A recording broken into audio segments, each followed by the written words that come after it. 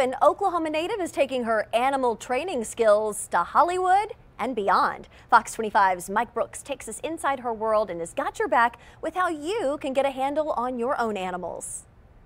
Very nice. He was a good boy. Terri Bowen Lindley has the best job in the world. She travels the country training exotic animals and their owners. It's just some lack of experience, lack of knowledge, lack of understanding what they're doing. So we're the ones screwing it up. Absolutely. There are no problem animals on the planet. This Oklahoma native started training horses professionally back in 1979. Now, 40 years later, she's setting her own hours working with camels, zebras, bison, reindeer, exotic camel, even llamas. Llamas are like Fifi, for me. They really are. They're so easy, but they're cute, and alpaca's even more so. Even though she's been training animals for most of her life, she's still learning. Almost every week I'm going to run across some critter that's got some trick up its sleeve that I've never come across, and so I got to start making up things, let's try this and see what happens. And enjoying every minute. One of her favorite experiences, training Herbie the hybrid. He's 7.5 feet and he's still just not even 4 years old yet. To go inside a fancy Los Angeles hotel. And they were going to do a nativity on the same stage that they do the Golden Globes on, so it was in the Beverly Hilton. Fancy schmancy place, okay? Terri had to get creative in order to get a 7.5-foot camel to go through a 6.5-foot door. So I taught him to walk on his knees. So she's still not real confident, not real comfortable yet. Now, Terri's working with Tanya Farrison, who started out with some goats for her grandkids. Then she took a leap of faith. And then I escalated to mini cows and got a camel in the package and llamas. Terri's teaching Tanya on how to handle the llamas and Humphrey the camel. And she's got your back with some do's and don'ts when it comes to training.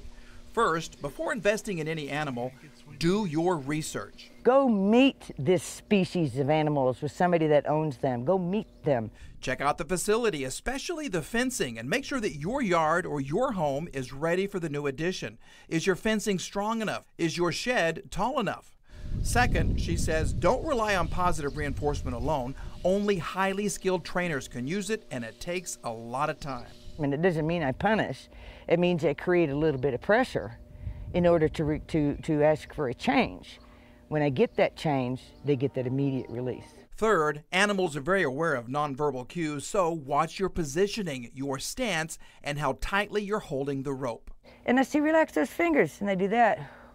It automatically changes their heart rate, automatically changes their body and their breathing. Terri says your energy and your intentions come from your sternum, so when you face an animal head on, it should yield. So when you're turning your whole sternum like that to look at her and trying to keep her coming forward, it's going to discourage that forward.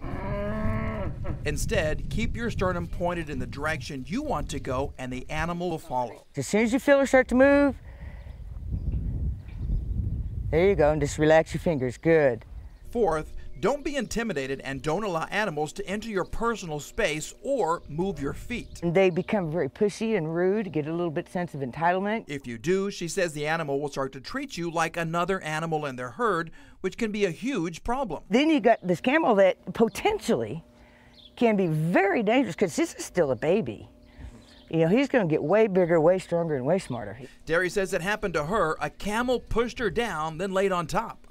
And he broke 3 of my ribs, and thank God the owner was standing nearby. He's 6'4", 450, and was able to get him off of me. Fifth, never get a zebra, no matter how cute you think they are.